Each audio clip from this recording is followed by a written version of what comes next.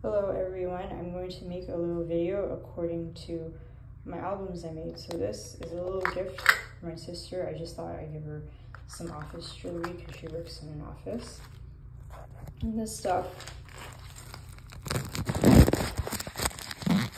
is very vulnerable because some of this is from my old school days. Like I have one of them is a friend for my bracelet for my friend, but this is like, you know, from when I was like actually like 16, 17.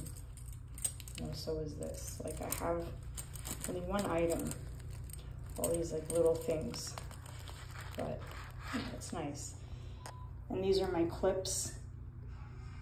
You know what I mean? So I just wear these clips. I have a collection, but this is all that lasted. And these are like my formal.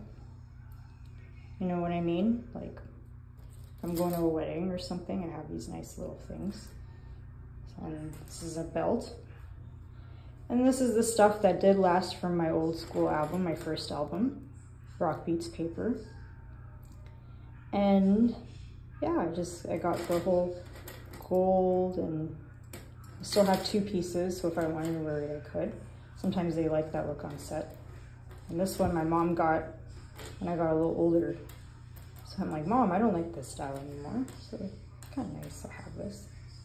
And this is from my franchise album. No, I only have one of this, but this is cool. You know, the spikes and the goth and all that. This is a very like gothy necklace.